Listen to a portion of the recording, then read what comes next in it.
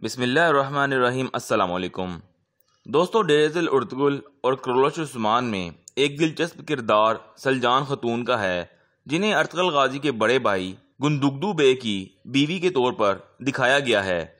اس حوالے سے بہت سے ناظرین اس کردار کی تاریخی حیثیت کے بارے میں جاننا چاہتے ہیں کہ سلجان خاتون دراصل کون تھی اور ان کی اصل داستان کیا ہے۔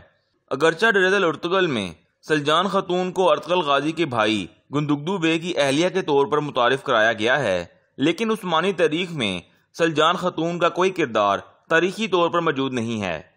گندگدو بے کے بارے میں بھی کچھ ہی عثمانی روایات موجود ہیں، جن میں اسی کہانی کا ذکر ہے کہ کیسے عثمانیوں کے جد امجد چنگیزی افواج سے بچتے خوارزم سے اناطولیہ پہنچے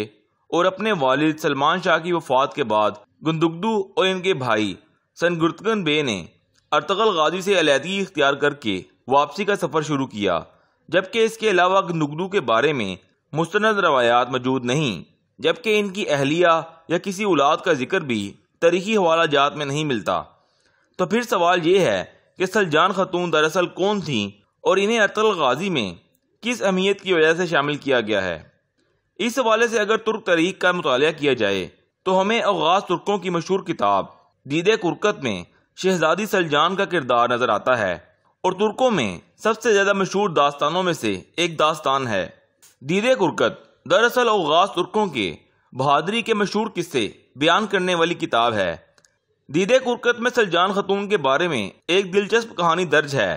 کہا جاتا ہے کہ سلجان خاتون تریبازون کے بادشاہ کی بیٹی تھی۔ شہزادی ہونے کے ساتھ ساتھ وہ ایک بہترین گھڑ سوار اور بہادر جنگجو بھی تھیں، جس کی وجہ سے ان کی بہادری کے قصے بہت مشہور تھے۔ سلجان خاتون کی یہی شہرت ایک اوغاز ترک سردار کانلی کوجا کے بیٹے کان تورال تک پہنچی، جو کہ خود ایک بہت بہادر جنگجو تھا۔ کان تورال کو محسوس ہوا کہ سلجان خاتون میں وہ تمام خصوصیات ہیں جو کہ اس کی اہلیہ میں ہونی چاہیے۔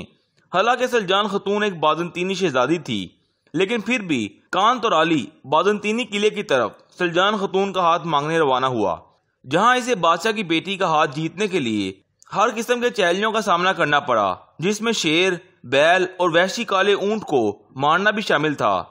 جس کے بعد ترابزون کا بادشاہ کان تورالی کے ساتھ اپنی بیٹی سلجان خاتون کی شادی کے لیے راضی ہو جاتا ہے، لیکن جب کان تورال شہزادی سلجان کے ساتھ واپس اوغاز ترکوں کی سرزمینوں کی طرف روانہ ہوتا ہے تو ترابزون کا بادشاہ کان تورالی کو اپنی بیٹی کا ہاتھ دینے پر پچھتاوے میں آ جاتا ہے،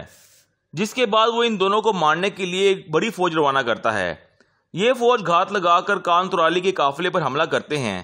جس میں کان تورالی لڑائی میں مرنے کے قریب ہوتا ہے کہ سلجان خاتون اس لڑائی میں اسے بچا لیتی ہیں اور اسے ایک محفوظ مقام پر لے جاتی ہیں۔ داستان کے مطابق شہزادی سلجان اس لڑائی میں اپنے والد کے سپاہیوں سے لڑتی ہیں اور کان تورالی کی جان بچا لیتی ہیں،